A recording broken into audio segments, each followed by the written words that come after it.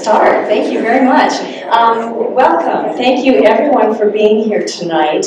Our presenters, the community members, just everybody. This is wonderful to see you all. A very special thanks to Christy and Tiffany for they're from RE/MAX Alliance and for their community support of tonight's community meeting, the Wildfire Symposium. And then we also want to thank My Mountain Town for videographing tonight, and then also for Conifer Jazzercise for water. There may still be some water back there if somebody needs it. A link will be available probably in the next day or two for you to enjoy the meeting all over again, and for a lot of people to see it for the first time. So be watching for that link, and if your name is on this Conifer Area Council email list, which I think some of you signed up for tonight, then you will be getting that link for that meeting. Most of you have been to Conifer Town Hall meetings, probably several times. If you haven't, there is no campaigning and there's no comments or questions during the presentations. And the reason we do that is we have a lot of speakers talking about very, very important things, and you can go up to them and ask questions afterwards during the second open house. So if you could just remember that. One more thing to remember is cell phones. If you have a cell phone here tonight, be sure and get it out because we're going to do some polling in a little bit and you'll be asked some questions. Wildfire. This is the #1 critical issue facing us here in the Conifer area. Preparedness, response, recovery are all so important. Federal, state, and local agencies have been working together to help reduce the risk and to be ready in case it happens. So homeowners, and as homeowners, we need to know what is being done, what opportunities are out there for us, and how important our individual roles are. So each of us plays an extremely important part in wildfire. Together we can and we will make a difference. So first of all, we have Colorado State Senator Tammy Story to talk about wildfire legislation. Tammy.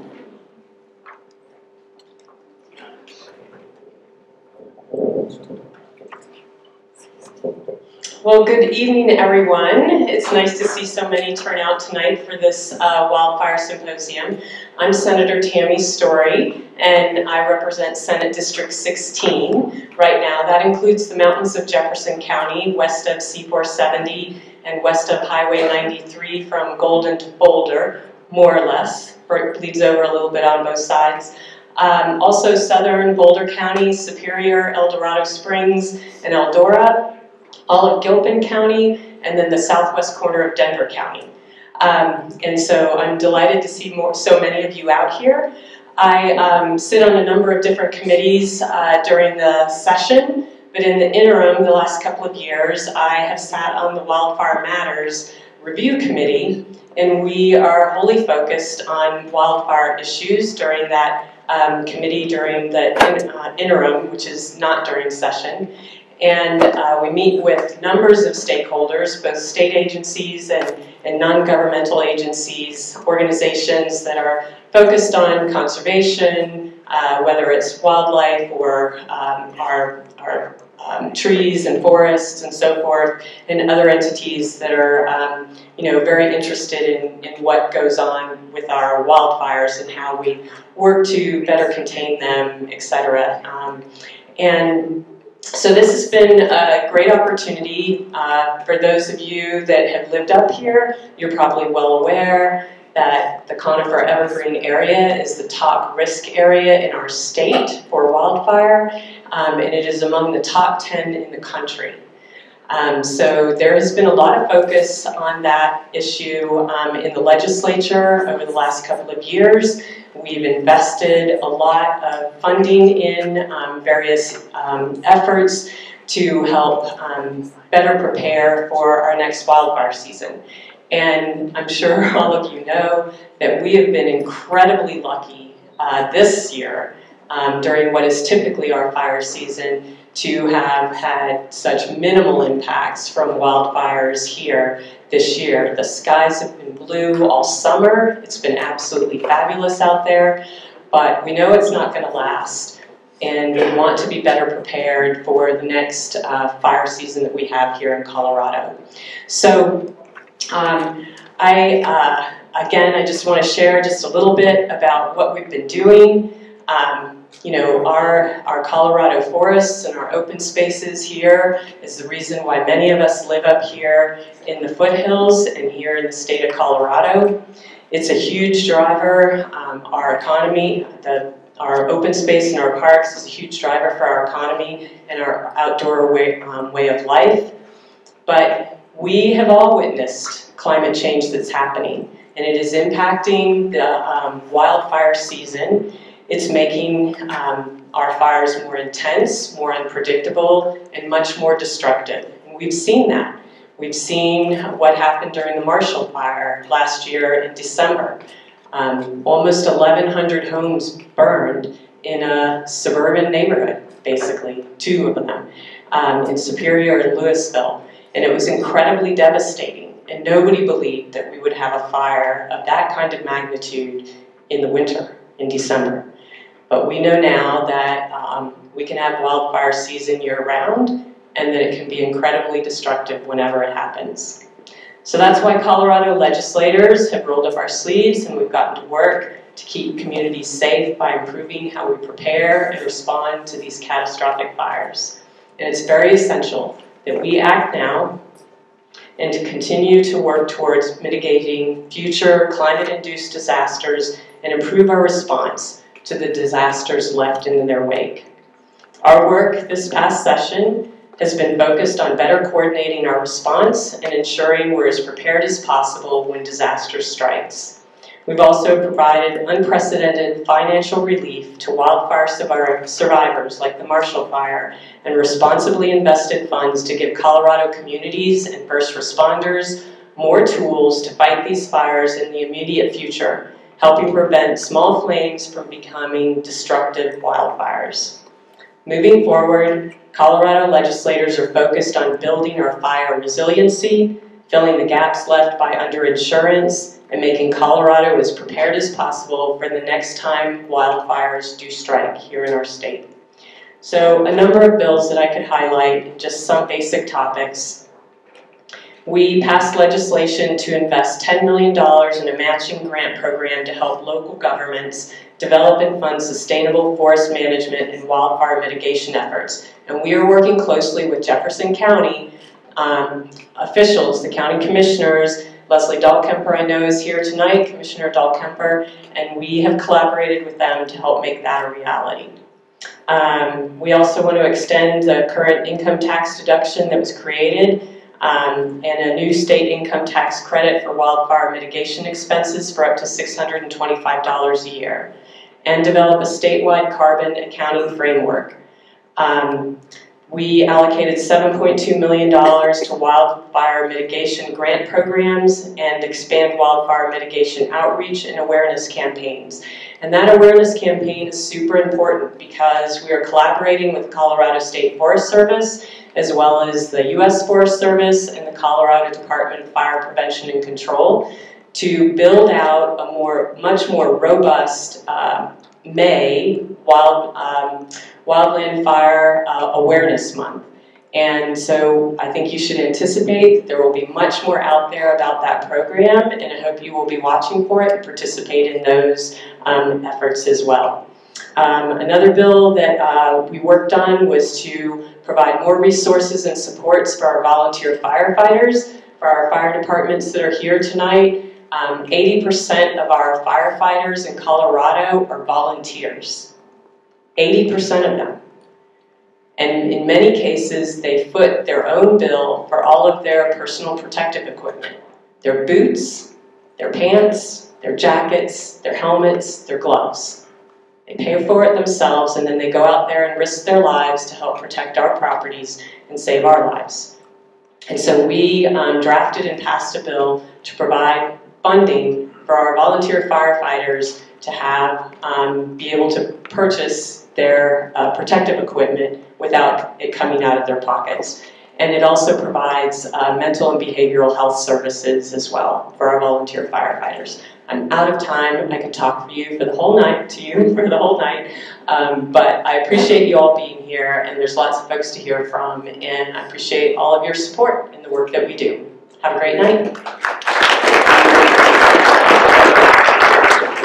Thanks, Tammy. I'd like to let you know also that Colin Larson, State Representative, is also here tonight, and right there, and you can talk to him during the open house also about whatever he's doing as far as legislation for wildfire. So thanks, Colin, for coming. Next we have Commissioner Michael Conway with the Colorado State Division of Regulatory Agencies. He's going to be talking about homeowners insurance as it relates to wildfire. Michael. Good evening, folks. So I have 5 minutes. There's a very big sign telling me that I have 5 minutes, which means I'm about to condense what is usually about a 20 or 30-minute conversation into 5 minutes about what we learned coming out of the Marshall Fire. So Senator Story touched on the underinsurance issues. So the Marshall Fire hit December 30th last year, and it hit about 10 o'clock early in the morning. By the end of that day, we had lost just shy of 1,100 homes. And we knew right off the bat that one of the challenges that we were likely going to have was that we were going to have folks that were simply underinsured. And what I mean by underinsurance is that they weren't going to have enough insurance proceeds from their claims in order to rebuild the homes. We didn't know the magnitude of what the hole was going to be, but we felt pretty confident that there was going to be a problem.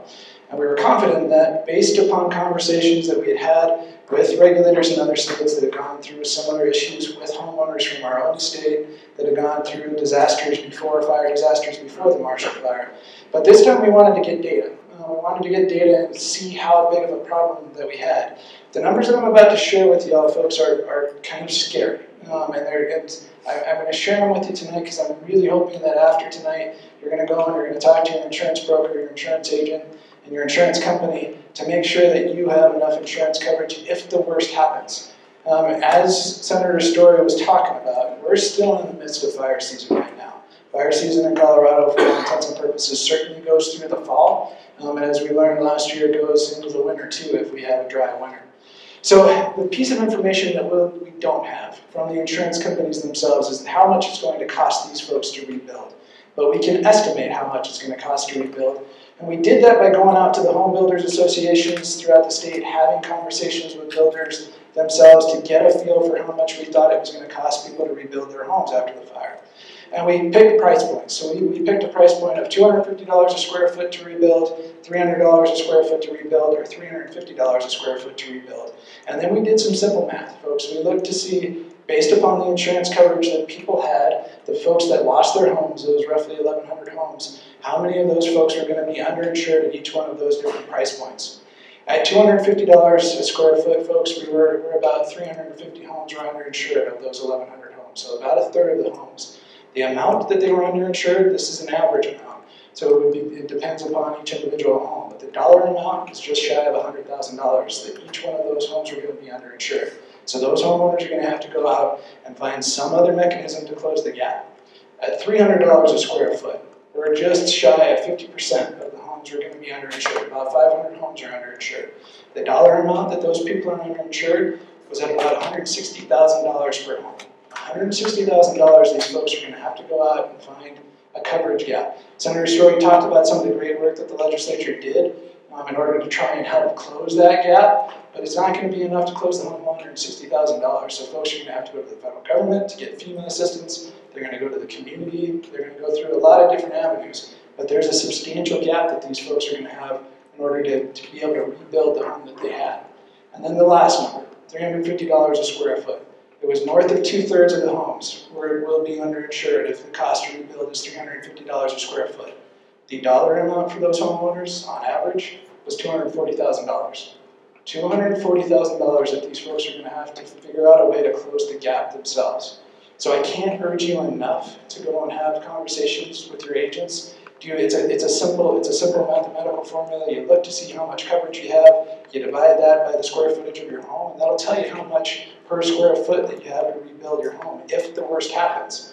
And then if you feel like you've got a gap, if you feel like you don't have enough insurance coverage, you talk with your insurance agent, you talk with your insurance company about increasing your coverage and seeing how much that's going to cost you if you need to go that route. But I can't urge you folks enough to do that, to go and have those conversations, because now is the time that you need to have the conversations. You won't be able to have the conversations, obviously, once the fire hits, once the fire starts burning. It's too late. So we're in the back of the room over here, myself and our Director of Consumer Services for the Property and Casualty section, Bobby Baca. We're going to both be here all night to answer your questions.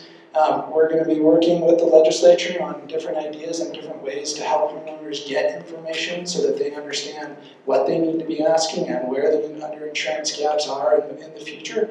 But you have the power right now to go and solve it, to at least start to solve the issues yourselves and have those conversations with your insurance company. So really, I can't urge you enough to go out and do that. We'll be here all night to answer your questions. Thank you very much for having us here. And that's it for me.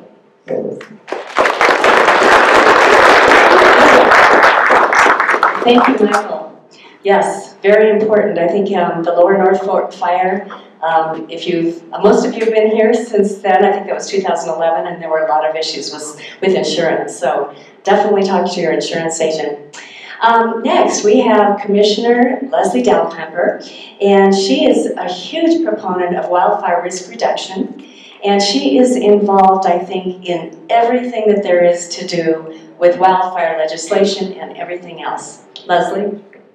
Thank you so much, Shirley. Hello, everyone. It's good to be here with you this evening, and it's wonderful to see an incredible turnout for tonight's conversation. Huge thanks to the Conifer Area Council for hosting this timely and urgent conversation with our community.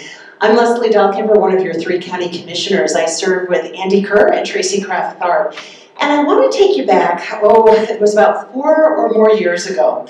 And I wasn't a county commissioner at the time, but I knew that there was an urgent issue regarding wildfire in our foothills communities, and I wanted to learn more about it. And more specifically, I wanted to learn more about what the county was doing about this issue. So I reached out to a number of the fire chiefs in the foothills communities and asked them what they saw as the most pressing issues. And also, what was the role of the county in this work? Certainly the sheriff's office addressing issues of evacuation, our incredible open space team tackling mitigation and more. But were we operating in silos, or were we working together across departments like planning and zoning to help us determine what growth and development looks like in the wildland-urban interface where fire risk is so high? What did that look like for open space in terms of enhancing and increasing mitigation and more? So the Board of County Commissioners, previous Board of County Commissioners, came together and we formed the first ever wildfire task force. It brought together more than 30 experts and specialists in forestry, water, open space, planning and zoning, building codes. Our fire chiefs came to the table, and many more, to really sit down and tackle how we could develop stronger collaboration. And the Board of County Commissioners specifically asked the task force to look at mitigation. We wanted to get out in front of some of these issues. And we know mitigation is one of many strategies. It's not just mitigation, defensible space, or hardening homes. It really is a comprehensive strategic approach in our community to reduce wildfire risk. That task force came forward with several recommendations in 3 key areas: enhancing the pace and scale of mitigation, identifying new resources to help reduce risk in our communities, and we also looked at how do we tackle things like biomass removal. You know, all of that slash that we collect, what do we do with it? And so we have since addressed many of those recommendations, and the recommendations really became the foundation for what you'll hear tonight from Tom Hoby with Open Space, or Heather with Planning and Zoning. I believe Abel Montoya is here. He's our Director of Development and Transportation. I also serve on the Colorado Fire Commission. I mention that because it's important that Jefferson County, I think, have a voice at the state level. And we also work very closely with Governor Polis, Senators Bennett and Hickenlooper, as well as Congressman Goose on these issues. I was with them earlier today at Floyd Hill regarding the expansion of the largest transportation project in Colorado. And it's important that we work at all levels of government with our fire chiefs, with business leaders, with you, our community, and others, to tackle these issues head on. We've done a lot in Jefferson County. You're going to hear more about that in just a moment. But we've elevated our slash program, doubling slash collection, and I want to thank you for the tremendous amounts of slash that you have brought to us. In fact, I think Tom told the Board of County Commissioners we had such an incredible weekend that we actually had to say, hold on, we need to, hold that thought, we're going to come back and collect more from you because the response was so good. Thank you for that. We've also worked on planning and zoning codes. So if in Jefferson County you live in the WUI and you pull a building permit, maybe you want to replace your deck or your roof, we're going to ask that you use ignition-resistant materials. And we're also going to ensure that you have defensible space around your home because we know how critical those strategies are too, as well, to lowering wildfire risk. There's a lot more that we've done, but I think what I'm most proud of is the collaboration and partnership with our fire rescue departments, with open space, with all of our partners across the board. Because thanks to those efforts, just this year alone, we were able to secure $8.1 million to tackle and help pay for these efforts and others moving forward.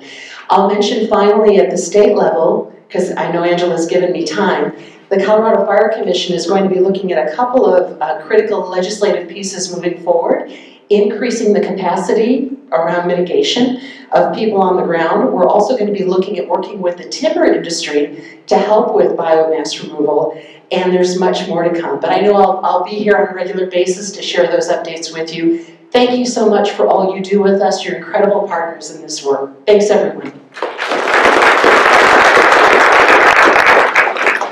Thank you, Lesley. So we have brought a bunch of experts here tonight together, county-wide efforts and resources. Lots being done done at the county level. And we have Tom Hoby, the Director of Jefferson County Parks and Conservation here to facilitate that. Tom. And thank you, Shirley. Good evening, everyone. Thank you all for being here to talk about this really important issue to all of us. We've been talking to you now for about half the time, and we'd like to hear from you. So if you could get your smartphones out and get your camera up and zero in on that QR code. We've got like 3 questions we want to ask you just to collect a little information from you. When I talked to Shirley about this, she emphasized the fact that really this is about resources and assisting private landowners, property owners, in whatever it is that you might need. And we want to ask you a couple of questions around that. So if you can get your phones out, the code for this particular session is 2768-1282. 2768-1292, in case that's a little small for some. So, no service? Okay, we're gonna bag this. So I have this technology jinx, and here it is manifesting. Maybe we can send you the survey afterwards with the piece. So I'm gonna go ahead and proceed then with our slides. We'll pull those up in a second here. So in our organization, Parks and Conservation in the county, we have Jefferson County Open Space, we have Colorado State University Extension in Jefferson County. We have a small and mighty group of folks that work on something we call land stewardship resources. That is solely resources for private property owners. And we have a website called TerraSource. And that website has a variety of information that you as property owners can investigate about water resources, about wildfire mitigation, about wildlife, etc. If you just Google Jeffco TerraSource, you'll get to that. We also, on our team, have our invasive species management group that manages both weeds and pests throughout the county on both public and private lands. So, can I have the next slide, please? I forgot to grab the clicker. Let me do that. So one of the things that Commissioner Dahlkemper was talking about is there's a lot of great people and organizations doing a lot of great work out there. And we really wanted to bring that together in the pursuit of a number of grant resources that were coming about. Some of those, the ones that Senator Story talked about earlier, the state COSWAP grants, or Colorado Strategic Wildfire Action Program grants, which we were successful in getting 2 of the $7 million statewide from that program to do a variety of things. So when we think about wildfire, there's 3 big pieces to this that Shirley mentioned earlier, and that's preventing catastrophic wildfire. That's what this slide is about. It's about prevention of catastrophic wildfire. And note the distinction, not preventing wildfire because we know we live in the West and wildfire is going to occur, but how can we all work together to not have wildfires be devastating like the Marshall Fire or the Buffalo Creek Fire from both the natural and the built environment. So these 3 lines of effort really involve people and structures, fuel reduction, we'll talk about that in a little bit, as well as biomass recycling, or better known as our SLASH program. So I'm happy to report that by working together internally and externally in the county and throughout the county with all of our partners, Sheriff's Office, fire agencies, the Jefferson Conservation District, and others, we've been able to pull together $8.2 million in funding from various grants and matching funds to work in these 3 areas. So I'll talk about that real quick. Protecting people and structures. I'm just going to skim over this because Heather Gutherless from our planning and zoning team is going to go into that in great detail. But you can see that's about $1 million, or 12% of that funding. And then you can see a variety of fuel reduction work. That's cutting down trees, basically. And that effort is at just short of $3.5 million, or 41%. And then the balance is to really hone in and make our SLASH program even more convenient for you to use. Commissioner Dahlkemper mentioned that you all have done a tremendous job this year.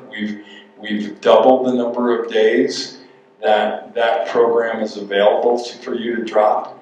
We want to make that, double it once again and make it 2.5 times more days that are available by having a couple of year-round sites, or pretty much year-round sites that would be available to you all to kind of spread out the effort there.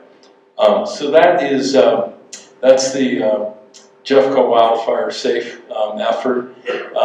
Next up, I want to introduce Hal Grieb. Hal is our Director of Emergency Services in the Sheriff's Office, or Emergency Management, I should say. And Hal's going to talk to you a little bit about the efforts in the Sheriff's Office. Hal.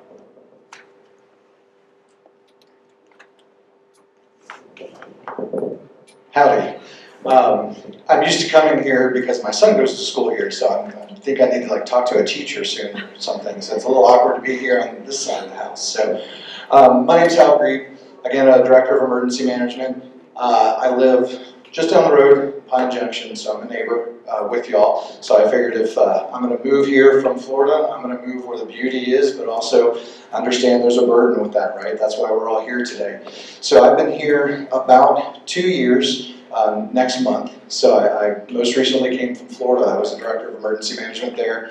Hurricanes are a little different than wildland fire, but I often kind of talk about how wildland fires are tornado timing with hurricane consequences. So it's a little unique, but shares some similar needs, coordination efforts. And so one of the unique things with Jefferson County, as Tom mentioned, is the Wildland Urban Interface. And while I wear the Sheriff's logo, my office is responsible for not just a hazard, but all hazard emergency management. That's actually a county responsibility. In the state of Colorado, the sheriff is the designated by state statute to be the fire warden. So we have 13 fire districts in the county. So when any of the 13 fire districts need fiscal or resource support, they go to the sheriff's office for that. that fire warden responsibility. With the emergency management responsibility being delegated to the Board of County Commission, they transferred that administrative and bureaucratic responsibility to the sheriff to help ease the duplication, to help remove duplication of efforts, ease some of the bureaucratic and strategy. And so I kind of balance between the BCC responsibility and the sheriff's office responsibility. So in my office I have a fire management officer. He goes out to the wildland fire when requested by the fire districts and does a complexity analysis to see if we need to do additional resource support coordination. If the fire is escalated up, I have an emergency operations center at the sheriff's office that represents a cross-section of geographic Jefferson County. I can spin up those bureaucratic professionals, and we do the consequence management for any hazard. So today we're talking about wildland fire hazard. So if you think about a ripple from a splash in water, my job is not the splash zone, but the consequences that cascade outside of the incident. So when you have a wildland fire happening, the sheriff's office and the fire districts are the responders. They're the one in the splash zone. They're the ones sending out the emergency notifications through Jeffco. They're the ones deciding where the evacuation routes should, or more importantly, should not be. And then we, in the Emergency Operations Center, are beginning to spin up additional notification, PIO messaging, shelter capabilities, resource support to push into the emergency and begin to help support, again, the ripples that cascade out of that. Some of the additional ripples, we're talking a lot about defensible space, mitigation efforts, and some of the pre-incident work. I also have to manage and navigate the short to mid-term recovery efforts. What happens after the fire?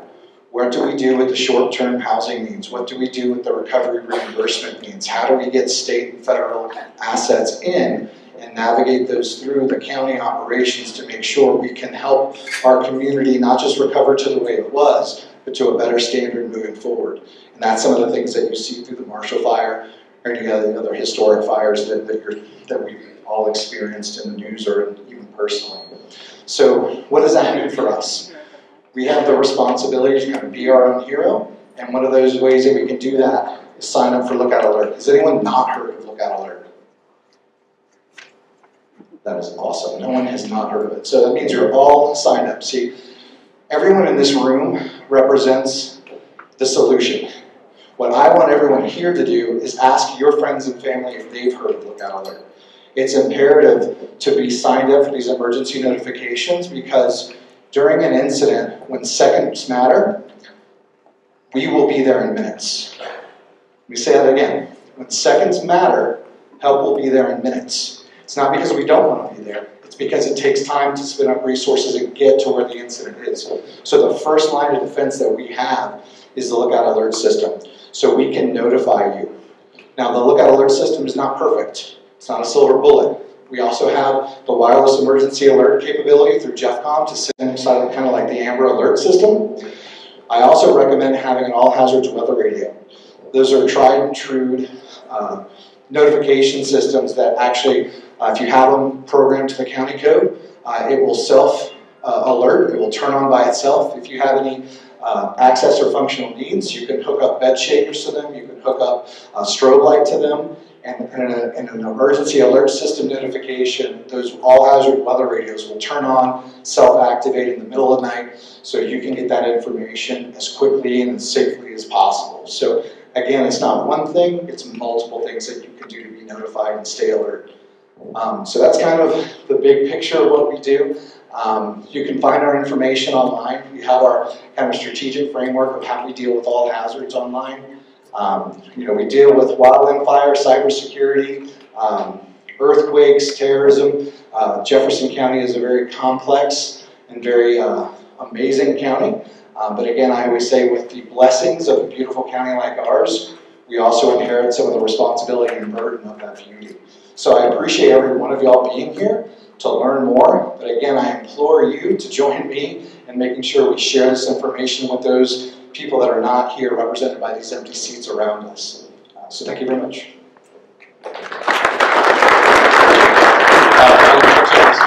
So, can you talk to the group, take a minute to talk to the group about weather stem and the station we have up here? Yeah. So so again, with the Fire Management Office, one of the things that we've done is we've invested in a system called WeatherStem. Has anyone not heard of WeatherStem? Probably I'll reveal. So, so my Fire Management Officer, well, Kenyon, come on out, say hi to everyone. Say hi to Kenyon. Hi, Kenyon. So he's an Evergreen resident. He's been a firefighter for a long time. So I actually have two green shirts, we call them. I have two sworn that report within my office to me and a firefighter. So it's really cool. And I have a civilian staff person. So that's my entire team. But what we do with WeatherStem is he's actually charged with taking samples, monitoring weather, and deciding and helping recommend to the sheriff when we go into fire restrictions. And I want science to do that. Historically, back in the past, it's really dry. It's pretty hot today. Let's go into restrictions. Well, we're to the point now where I want more data. I want to be more scientific and precise with when we do or do not go into fire restrictions. So we funded 4 WeatherStem, STEM, WeatherStem units. And what these units do, it allows him to do fuel moisture tracking, weather analysis, and lightning strike data, so we can work with our fire districts to say, hey, we had some cloud ground lightning in this area. They can send out people to go look at those spots, make sure there's not a smoldering fire or anything like that. And additionally, for you, the data is not just ours. You can access these WeatherStem units. They have live looks in 4 different locations: Coal Creek, Beaver Ranch, Alder for Three Sisters, and then we have one right on top of the Dakota building in the government complex. And you can actually Facebook, direct message the system, ask for the weather, it'll direct message you back. It's got AI, it posts automatically to Twitter, and it takes time lapse of all the day. So it'll post a video, so it's really interactive. And if you can't spell meteorology like me, there's actually an activities list. You can put, you can do a drop-down menu. It'll tell you if it's a good golf day. It'll tell you if it's a good hair day. It'll actually make weather work for you. And so we're really excited. We're the first county in the state to have this system for public safety. And we're integrating it with numerous other stations. Hopefully it'll be going online in other jurisdictions. And it's hooked into IBM Watson. So the data of that station doesn't just represent the station data from the scientific instruments there. It actually plugs into IBM Watson and pulls out the data and monitors lightning data throughout the nation, and that's all free to check out for yourself. So if you're looking to go hiking, enjoy the day, you can see the weather for wherever you're going in the state or outside. Hopefully that's good. Thanks, Al. Appreciate that. Again, that's available to all of you. Next up, I want to introduce Heather Gutherless. Heather is with our planning and zoning team. She's going to talk to you about what we're doing relative to planning and zoning and building safety. Thanks, Tom. Today I get to talk about all of the regulatory items that Jefferson County Planning and Zoning and the Building Safety Division have in place currently, and then also some things that we're looking at for the future. So first I wanted to talk about what we have in place currently. With planning and zoning, we have developed a wildfire hazard overlay district. We just recently changed the name of that with some updates, but this has actually been in place since 1995, so for about 27 years. And overlay districts, we have several of them in the county. They're areas that have specific regulations related to a specific physical constraint that exists in the county. So it's very specific to this area of the county that's above 6,400 feet in elevation. And that was established back in 1995 with the original regulation. The regulation mainly talks about building permits and what's required at the time that somebody comes in to get a building permit for a type of addition or a new home, something exterior to a structure. It doesn't include things like kitchen remodels or basement finishes, things like that. But if somebody comes in to do a new home or a new commercial structure, then we have certain requirements that say that they need to talk with a forester that's on one of our lists and get defensible space done on the property. And that has to be done before the final certificate of occupancy is issued for that structure. Also in 1995, in addition to looking at the individual homes, we also passed regulations in our land development regulation that looked at broader, larger developments that might be proposed in the county. And that required a wildfire hazard mitigation plan within that overlay district for new residential subdivisions or any other type of developments that would be subject to the land development regulation. Again, this only applies to new developments, so it doesn't apply to the individual home. However, once somebody does that mitigation work, they do have to make sure that is done before the sale of any new lot. So that's something that is in an agreement with the developer as they go forward. So in addition to having the plan, they actually have to implement that plan before they can sell any lots. In regard to the individual homes, the Building Safety Division in 2020 adopted Appendix C of the International Building Code and the International Residential Code. And that appendix has regulations that really broadened the fire-resistant related materials that need to be used on a home in the wildfire zone. So that, before it focused more on roofing materials, and with the Appendix C it focuses on other types of parts of the home, such as the siding or the decking, soffits, looks at how maybe some hot embers might get into a home and how that can be mitigated so that buildings and structures are more fire resistant in the future.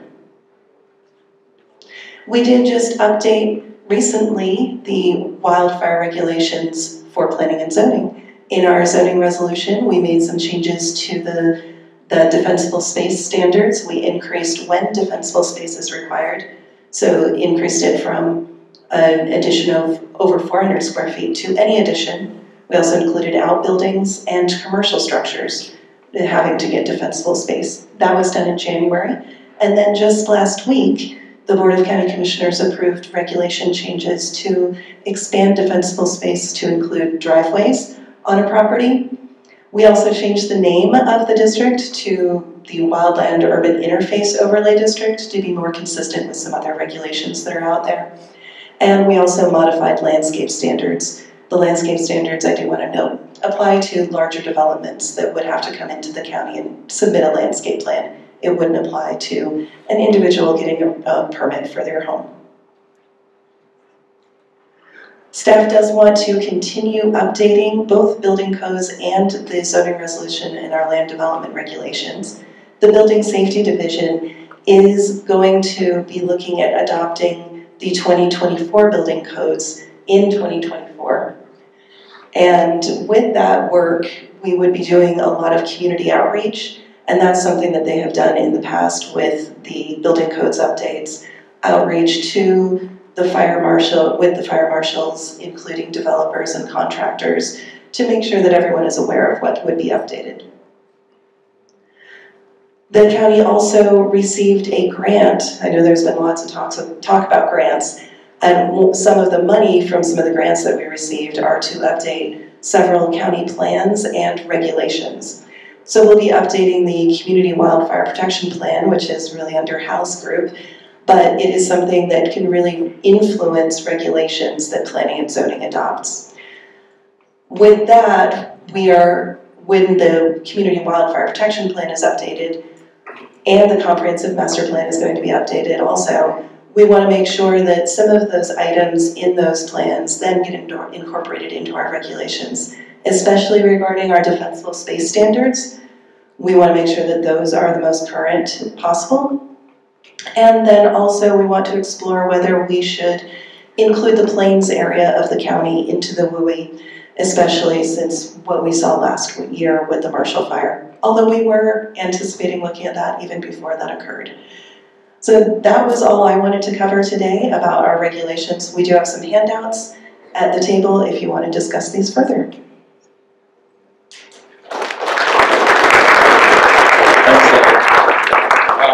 Next up is some resources and programs that your local fire districts have. That would be Elk Creek and Inter Canyon, and we have Ben Yellin and John Mandl, and they're going to talk to you a few minutes about their programs. Gentlemen. Thank you, Tom. Good evening, everyone. Good to see all of you out here and interested in the safety of your community. I'm going to be brief. We've got a lot to cover. First off, I'm going to say that if you go to either fire district's website, and that's intercanyonfire.org or elkcreekfire.org, and you click on the Wildland tab, it will take you to the same exact site, regardless of where you started, and it'll cover all of the programs and information we're going to give to you tonight. One of the things that many of you know, a lot of familiar faces in the crowd here, is that when you see Captain Yellin, I'm probably a couple steps behind him, and if you see me, Captain Yellin's probably a couple steps behind me. We have been tied at the hip for several years now, working together, collaborating, trying to bring just the resources of the two districts together to be more effective, more efficient with our wildland response, wildland training, everything that falls under that wildland umbrella. We are very excited in that we have now included North Fork Fire Protection District into that realm. So you might have heard the term Conifer Wildland Division. That's kind of what we call the group working together. But keep in mind, we are still 3 individual districts at this point, 3 individual budgets, 3 individual members of separate districts. What we're doing is we're collaborating, trying to get the best of everything that all the districts have to offer, working together to make things better for the communities overall. So a lot of exciting stuff happening now with that. The other thing I want to mention is our Community Ambassador Program. They've got the table set up here, the Elk Creek Intercanyon Community Ambassadors. With our recent update of our CWPP, folks who have read it, have looked at it, know that the large district between Intercanyon and Elk Creek has been divided up into 46 what we're calling planning units. And our goal is to have an ambassador for each planning unit. Right now, we've got about 30 ambassadors that represent the different planning units. So there are still some out there that are unrepresented. And what the ambassador does is they act as that conduit of information from the district to the community for fire mitigation, implementation of defensible space. Any questions that you might have regarding fire district topics, you can actually run through your ambassador. On our website, you'll see a page tabbed on that wildland page for the ambassador program. There is a map on there, and if your community, you zoom in on the map, if your community has an ambassador, it'll have a little logo on there. You can click that. It'll tell you the information, contact information will be an email. You can reach out to them if you don't have, if you're not in touch with them. They can pass along a lot of great information to you. If you get to your community and you do not have an ambassador, consider being one. We cannot give these guys enough credit for the amount of workload that they take off our plate. Right now, with the expanded coverage that Captain Yellin and I are overseeing, we're looking at 400 square miles of district, just over 51% of the county. To have everybody from that area calling us up with questions about mitigation is unrealistic. Us educating the ambassadors in the communities and then being able to pass that information down to you at the community level is what it's all about. So if you don't have an ambassador in your community, please consider being one. If you need more information on it, talk to the ambassadors who are doing it. They would be happy to get you going on it. And that's all I have. Hi, good evening, everybody. It's a 2-for-1 special here. So, with all the talk of defensible space, risk, you know, it's easy to get overwhelmed. We have pamphlets for defensible space. You can get research on the internet, right? But it's really hard to apply to your property and the house itself. And so we've created the Wildfire Repair Program to do exactly that. What you do is you get an expert to come out to your house, look at the house itself, get a defensible space marking, and then get a report that comes to about 23, 24 pages of work sometimes in order to get to a standard that we can then certify or give you a certificate of defensible space. That is all done through a third-party portal. All of your information stays safe. It is not actually subject to the Freedom of Information Act, so we're not going to give it to anybody. Nobody can get that information. It is all your information and really just a work plan for you to do the best thing you can do for your house, your property. We obviously promote being your own forester. This area has a lot open space, public lands, but it's also mostly developed. So we're going to have to rely on you to reduce that risk. So please use the Wildfire Prepared Program. It is a very popular program, and we have limited resources. However, sign up now, get in that queue, and we'll get Kelly out there for you to get you that plan. Once you have that plan, it's a lot of hard work. It's a lot of hard work to get that material off your property. One of our most popular programs is the community chipping program, which I hope many of you have used. Thank you. We try and do our best to do as much chipping as possible. We do landscape scale projects with the people who also implement that program. And so we get pulled in a lot of different directions. This year we did over 400 houses, which resulted in about 1,000 cubic yards of chip material being removed from that developed area. Please sign up. It's going to be in the middle of winter, so we can plan on what we use in terms of the groups that we have, all directed by the planning units to let you know where exactly we're going to be. It is a very large area. We're working on how to expand that into North Fork without actually, taking that resource away from anything that we've done here. And so please, please, please sign up. Follow us on all of our social media to know when that is actually happening. So thank you very much. Thanks, Ben. Thanks, John. Next up is Matt McLemore. He's with the Jefferson Conservation District. He's going to talk to you a little bit about their efforts. Matt? Thanks, Tom.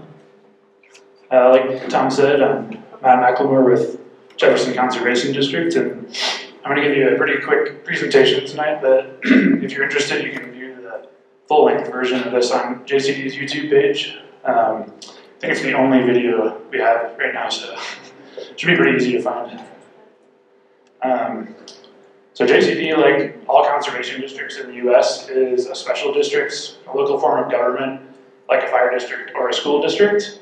But we're a non-taxing district, meaning that we operate mainly through grants and fees for service. So it's a little confusing because of our name, but we are not the county, we are a separate entity. And we assist private landowners in Jefferson County, and then a little bit into southeast Clear Creek County and northeast Park counties. Our primary programs are forestry and noxious weed management, and we offer education, funding searches if needed, and project planning and management services to implement those projects. So starting this year, we also partnered with Jefferson County to staff the slash collection program drop-off sites, which I'll touch on a little bit later in my presentation.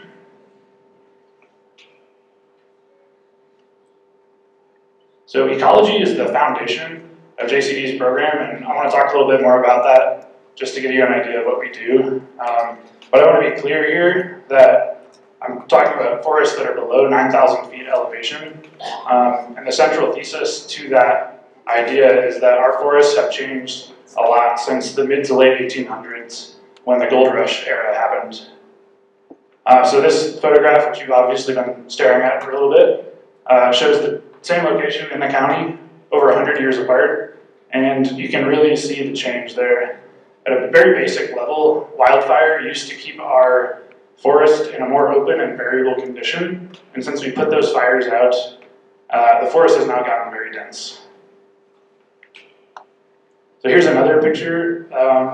It's from Bergen Park near Evergreen, painted in 1870, and again, you can note the lack of trees compared to the present day.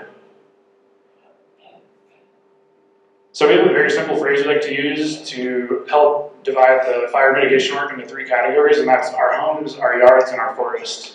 So like others have said tonight, preparing for the inevitable wildfire has to include home hardening, the home, working on defensible space outside of the home, the yard, and then working in the broader forest beyond the yard.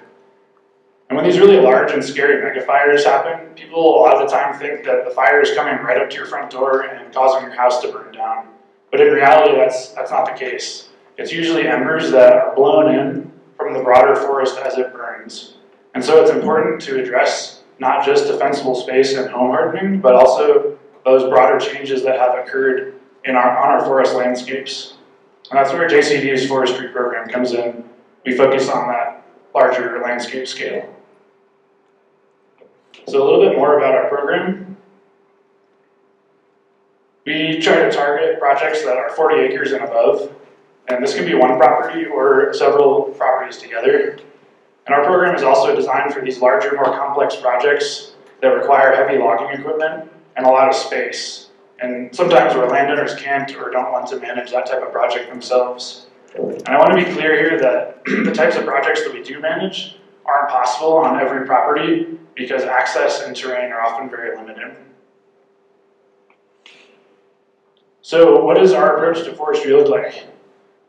We're going to look at some common illustrations of removal or thinning alternatives. Let's see if I can get the winter here. Yeah, so starting here on the left, we've got the current condition of the forest, and as you move left to right, each alternative removes more and more trees until you get to the parking lot option down here on the end.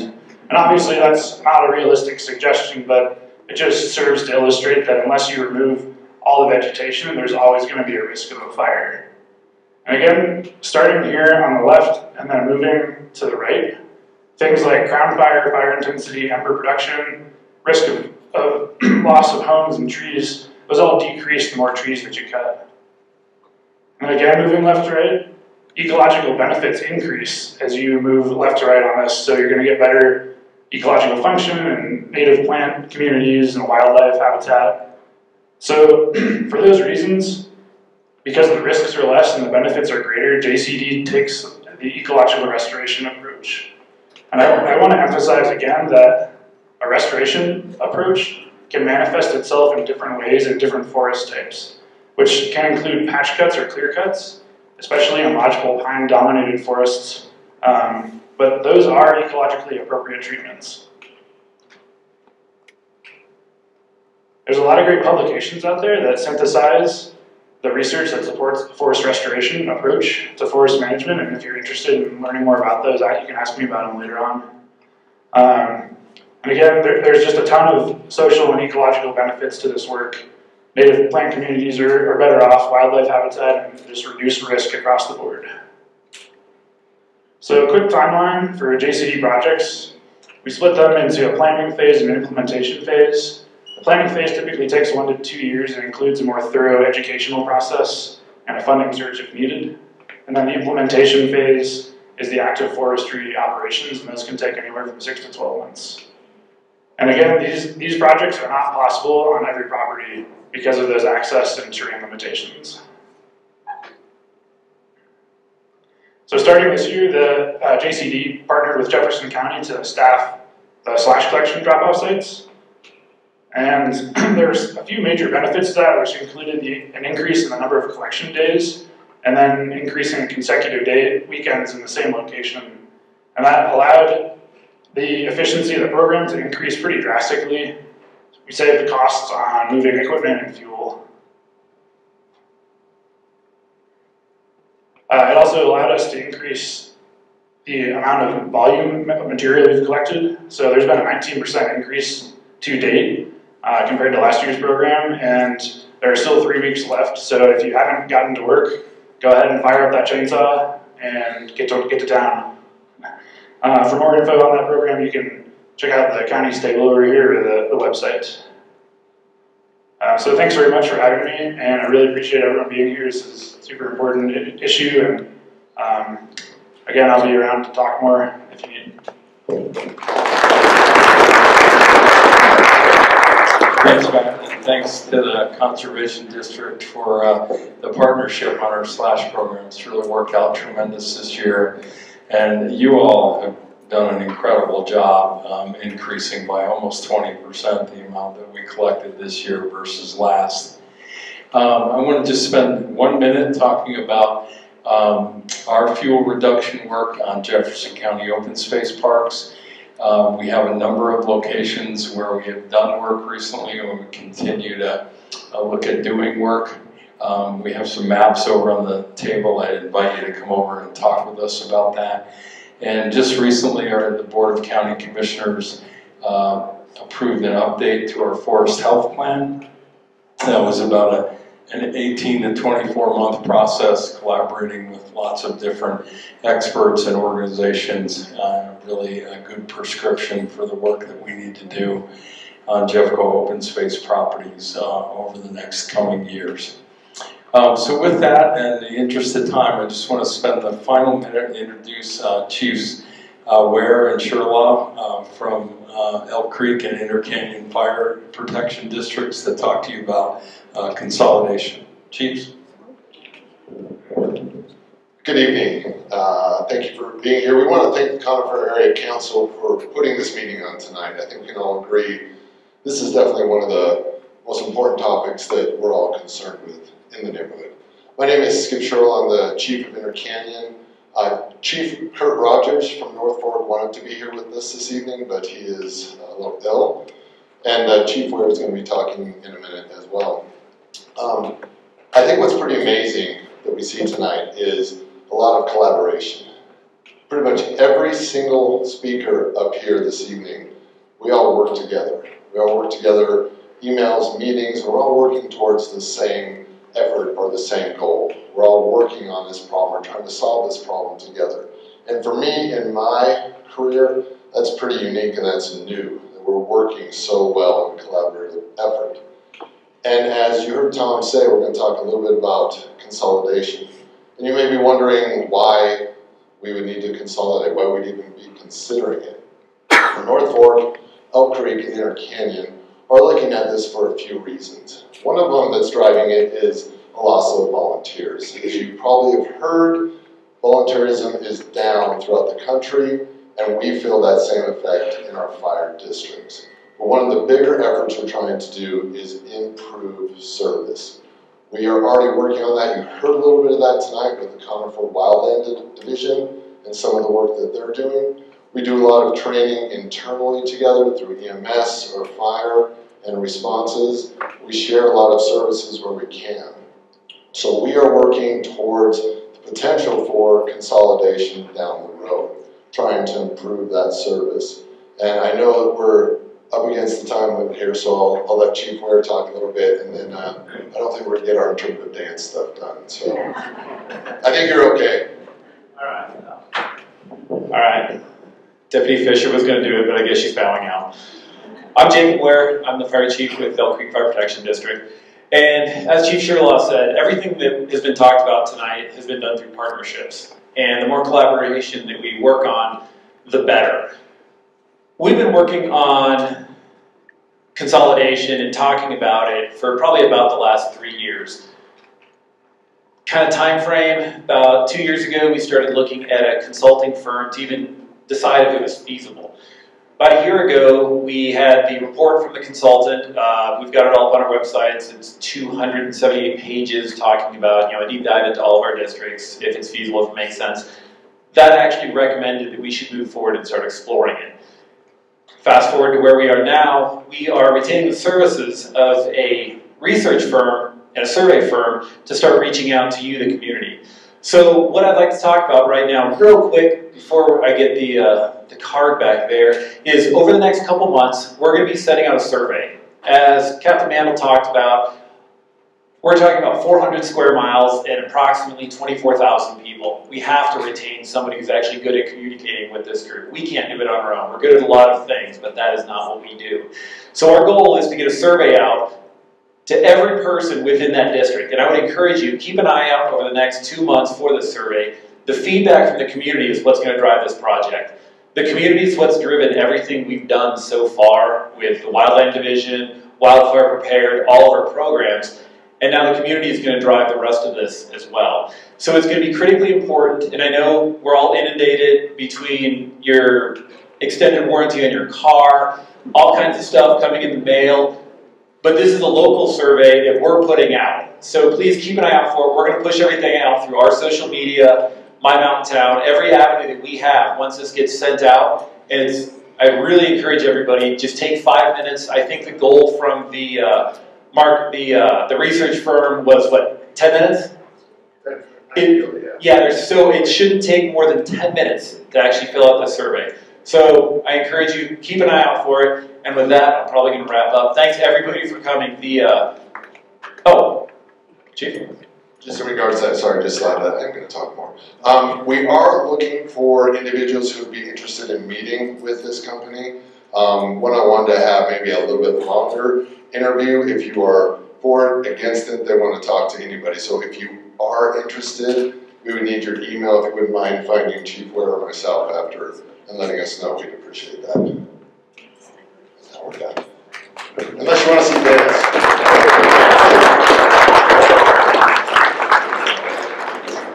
Oh, come on, you can do it. Okay, well, I just want to thank all of our speakers tonight. They're all amazing in what they do. They are collaborating. Everybody that's here, we have service providers, we have the community ambassadors, we have Core Electric who is talking about what they're doing to mitigate wildfire. There's just a lot of people here that are doing amazing things, so please stay and talk to them. But before we end, I just want to introduce, I know you've heard about all kinds of surveys tonight, but we are launching the Conifer Area Council 2022 Claiming Conifer's Character Survey tonight. And what we've done in the past, our first survey was done in 2006, we did one in 2010, 2014, 2018, and now 2022. What we've seen is a pattern of what people want for this community. And the pattern continues. The information from these surveys goes out to every single person you have seen tonight. It goes to all of the county offices, the commissioners, the planning and zoning department, open space, everybody. It's critical if you want to have your voice heard. We don't have a town up here really. So if you want your voice heard, this is really a good way to do it. The survey this time, if you just answer the questions, will probably take you just 10 minutes, but there's a lot of great information. So if there's a question about the Conifer Loop Access Plan, and you're going, well, I don't know what that is. Well, there's an explanation about it. There's an explanation about the consolidation that the fire departments were just talking about. So please, please, please fill out that survey. If you are not on our email list, you can get on there and you will receive it. You will also receive the link to this town hall meeting, this Wildfire Symposium, and you'll also be getting information about all town hall meetings that we have that are quarterly. The next one is November 16th. It's a Wednesday night. It covers a lot of topics. But gosh, we would invite you all to come to that. But again, I want to thank everyone for coming tonight. Please stick around and talk to everyone. There's so much valuable information here that you can take home.